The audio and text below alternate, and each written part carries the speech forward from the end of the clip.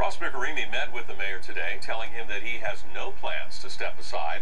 But Robert Lyles found out the sheriff wasn't eager to elaborate. I'm going to hear this. Well, Dana, can consider this but now that he's facing criminal prosecution, Mirkarimi is running from our news cameras. And as you're about to see, Mirkarimi is on the wrong side of the law with a domestic violence case that led to a late afternoon meeting with the mayor. But that's where this story requires track shoes to track. In fact, CBS 5 cameras were forced to run down a fourth-floor City Hall corridor in pursuit of Mirkarimi, all because the newly elected sheriff dashed from Mayor Lee's office up not one but 2 flights of stairs once he saw our waiting camera.